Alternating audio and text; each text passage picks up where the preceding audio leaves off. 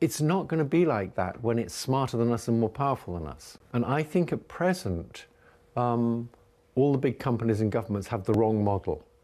So their basic model is, I'm the CEO, and this superintelligent AI is the extremely smart executive assistant.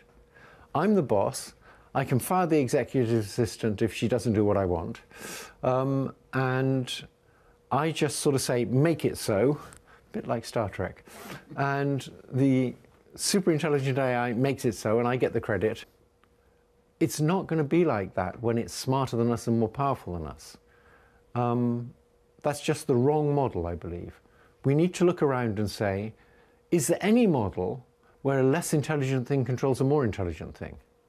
And we have one model of that. And it's a model we all know, which is a baby controlling a mother.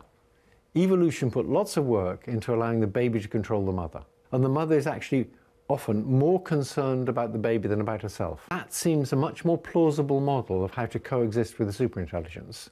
But we have to accept that we're the babies and they're the mothers.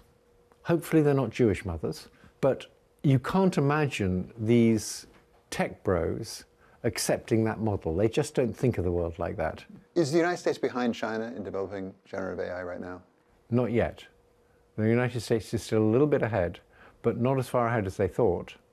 And in China, you've got a very large number of very competitive, very smart people, very well educated in science and engineering and math. They're educating far more people than the US in those areas.